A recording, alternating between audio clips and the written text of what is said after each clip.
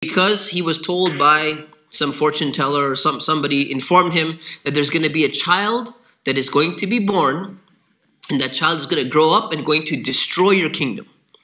So therefore, in order to prevent this, the solution that Firaun, this Pharaoh, came up with was we're going to start taking out their children so that this doesn't happen.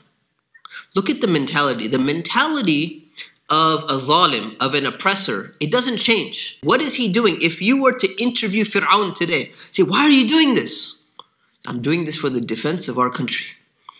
Ancient Egypt has a right to exist.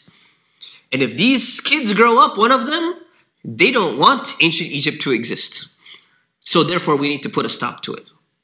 Twisted mentality, same mentality repeats over and over again.